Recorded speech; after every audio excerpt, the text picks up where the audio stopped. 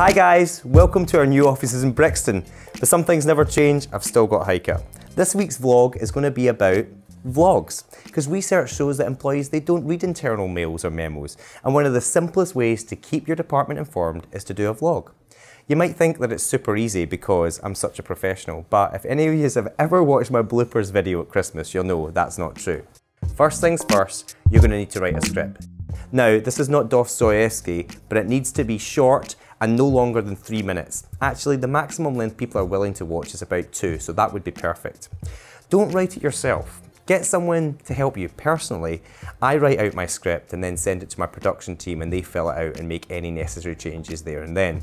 The next step is location, and I hate to repeat myself, but it has to be quiet with, I would say, a sufficient amount of light. Do not make it too dark.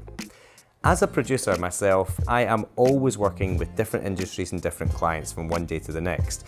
So one day I could be communicating policy with a think tank and the next working for Unilever on consumer segments. So what I like to do is to use an auto cue. It allows me to go straight into filming without time-consuming rehearsals, and it also saves time in both the production and the post-production stages as it reduces mistakes and it stops waffle.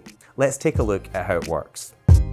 You're going to need 2 things. The first thing you're going to need is a tablet or an iPad, and secondly you're going to need an auto cue. What is an auto cue? It's a piece of glass effectively that allows you to reflect the text from the iPad and the camera to sit behind it.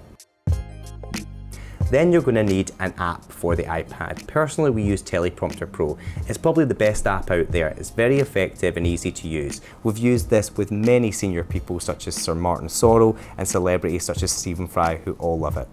All you do is put the smartphone behind the auto cue, attach the mic to the vlogger or department head, and you're ready to go. Next week we're going to be back with more vlogs on UGC for comms, but in the meantime, whatever you do, don't forget to press record.